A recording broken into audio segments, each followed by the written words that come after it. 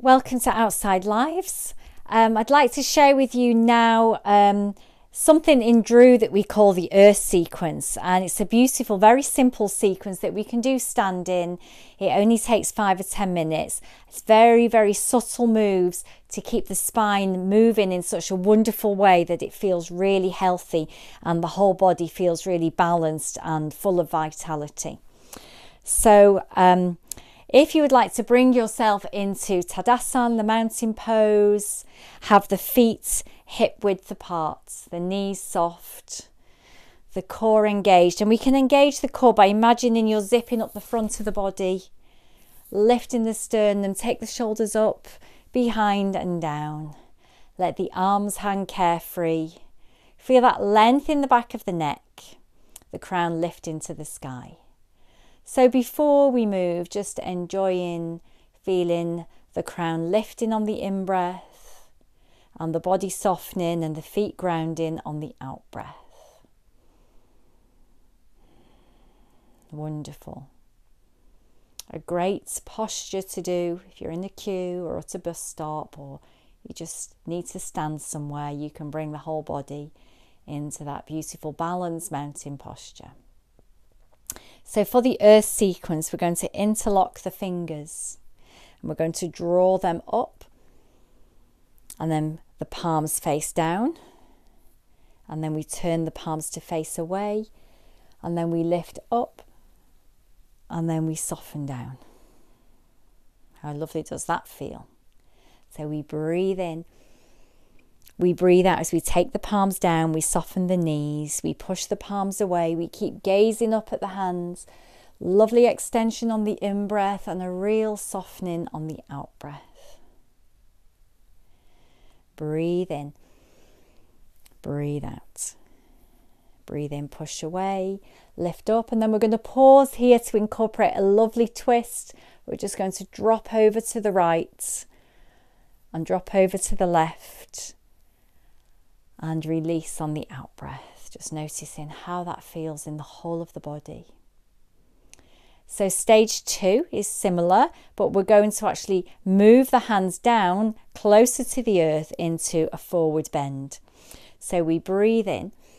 As we breathe out, you can either take the hands to the level of the knees or even lower down towards the earth. And then to come up, it's really important we bend into the knees, keep the back flat, use the core, the strength of the legs to lift you up. I'm going on the side so you can see. Breathe in, breathe out, coming down. So we breathe in, bring ourselves into a forward bend. Take the hands as low as is comfy for you. Bend deep into the knees, use the core, let the hands guide the upward movement, taking the gaze up and coming back down. Enjoying the movement, enjoying coordinating breath with movement. Breathing in, breathing out, sliding down, bend the knees.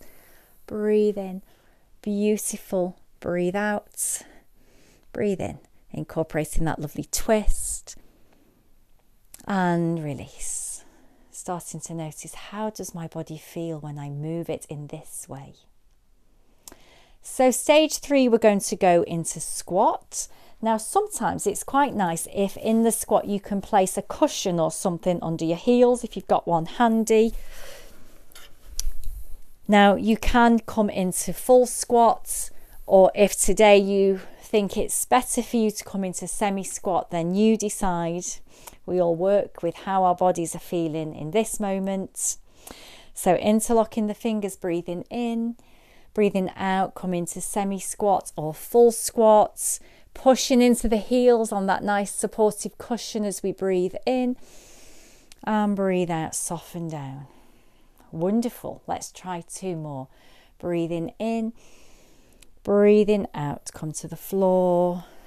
Breathe in, forward and up. Come down. Take it nice and slow. Breath with movement. Breathe in into semi-squat or full squats. Push into the heels. Breathing in and then holding that position as we come into our side bends. Wonderful. Breathe in and release. Notice how the body feels now. So a little treat, we're going to do this movement to the side. So we're going to turn the pivot on the right heel 90 degrees, left heel back. So the hips are facing the right, and we interlock the hands at the top of the leg. Now we're not going to be leaning the torso forward. The weight is going to move forward and back, or from the front foot to the back foot, but this body stays upright. So we breathe in, breathe out, bend into the front knee, and the foot is far enough forward that the knee is above the ankle. And then we take the arms forward and have a beautiful stretch up. We can look up to the hands, push into the front foot as we take the weight behind. Breathe in, breathe out.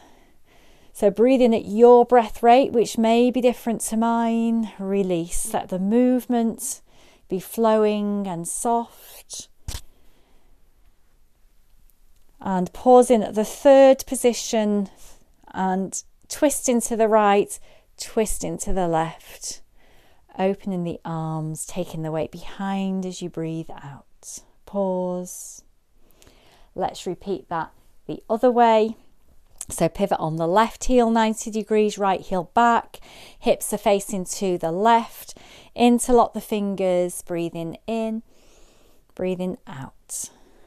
Let the hands guide the movement. Beautiful upward stretch. Breathe out as we soften, take the weight down. Breathe in, breathe out.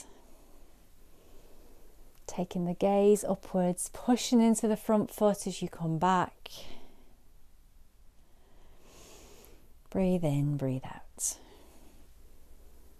So in the third round, we're going to bring in those lovely twists. Release. Come back to the front, stand in where we started in Tadasana. Notice how the body feels now.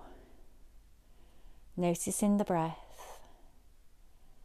Noticing what's happening in the mind. Have we created more space between the thoughts? And taking 3 mindful breaths here, in and out of the nostrils.